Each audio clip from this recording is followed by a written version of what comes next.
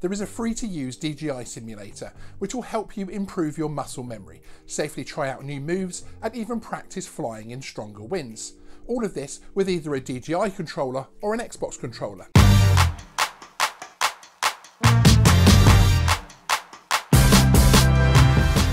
Since the release of the first DJI Mavic Mini, then the Air 2 and now the Mini 2, there have been a lot of new flyers entering into the camera drone hobby, and I thought it would be a good reminder to show you all the DJI Flight Simulator and talk through how to get it, install it and have some fun.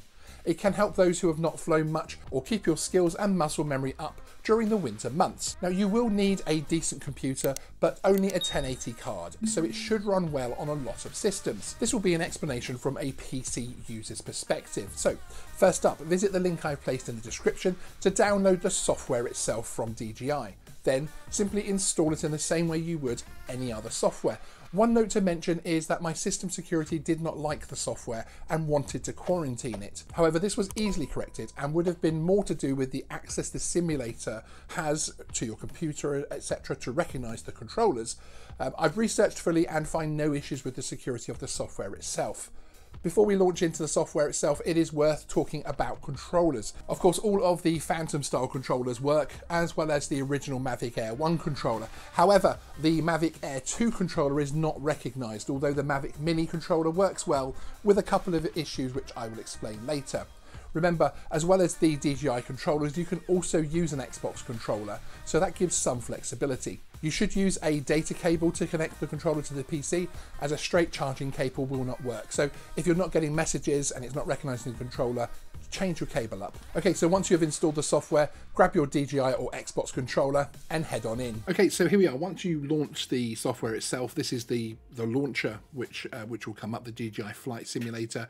As it shows on the top left, it shows the free trial version. Now, to get to this screen, you'll need to sign in with your DJI credentials, so the same as you put into your drones when you activate them and into the Fly app and that type of thing.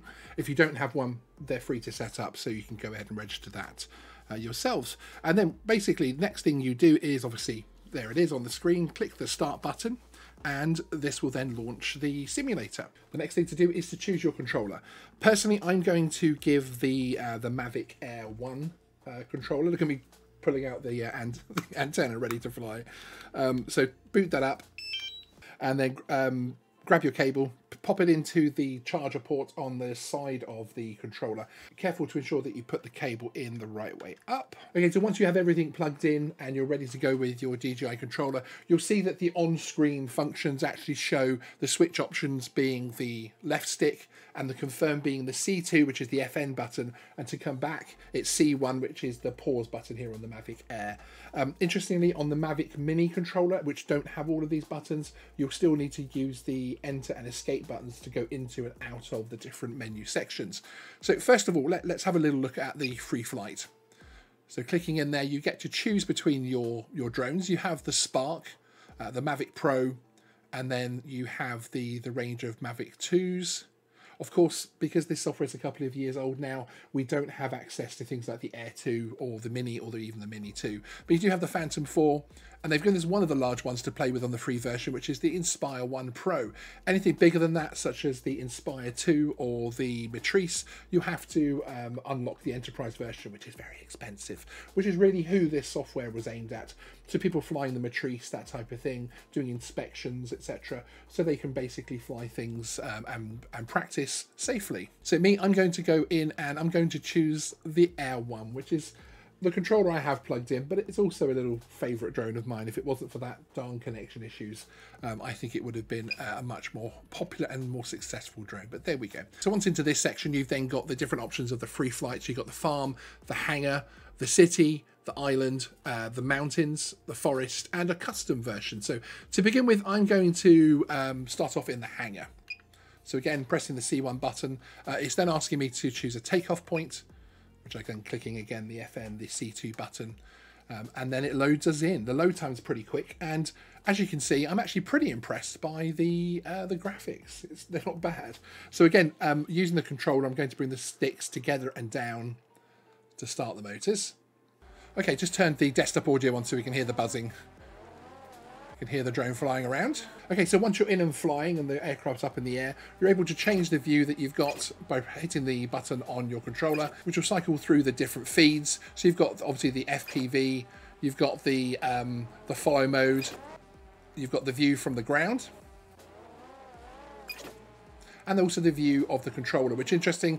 When you're in here, it will actually, as you can see on the screen, it will show you, it will mimic the controller inputs, basically, which is, again, a bit of fun. Even see yourself there flying. Let's go over and say hello to myself.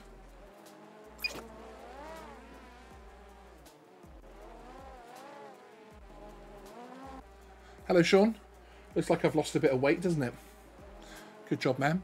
Okay, now, there's also another thing you can do here, which is basically you can actually set up different wind settings so that you can practice flying in the wind. Pressing the FM button on the controller, you can go up and control things like aircraft, so pitch, roll and yaw to have that on.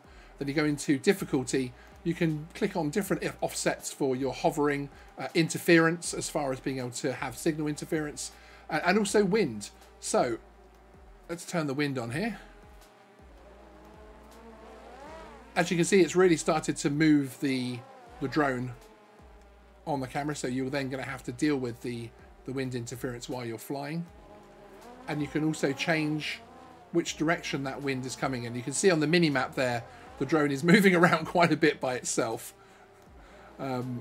So again, it gives you a bit of experience in being able to deal with these things. Okay, so let's go back out to the main menu, and we'll try something else. So looking at the entertainment button, let's take a look at what you can actually do in here. So again, we're going to choose a drone. Let's choose something else this time. We'll go for original Mavic Pro, might be good fun. We'll do the Mavic 2. Here we go, the Mavic 2 Pro. And then we'll come into the next menu and it will give you time trial, tunnel run, bubble race. So we're going to try the bubble race here, which is going to be an interesting one. I've never played this level before, so we'll see how I do, shall we? So again, mission select, in you go. So again, bringing my sticks together to start the drone up. And off I go. And it appears that I need to hit all of these buttons, bubbles. Let's see if I can do this. Oh, yep. Oh. To be fair, it all seems pretty straightforward, as apart from the odd corner here and there, they're all on the side there. Interestingly, the sport mode button does actually work. So you can speed up the drone and slow it down by hitting that sport mode button. Oh, get through here. Oh. Bring it down a bit. This is about as close to FPV as I've ever come. Oh!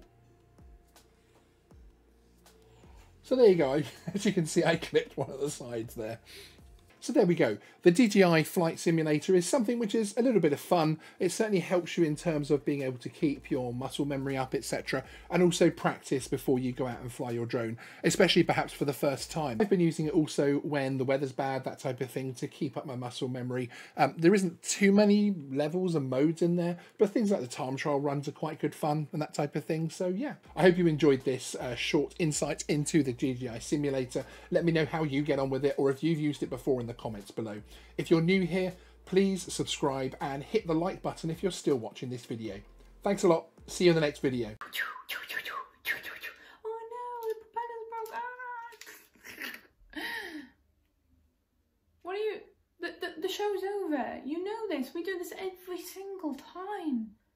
Come on, guys. A bit of privacy. It's embarrassing.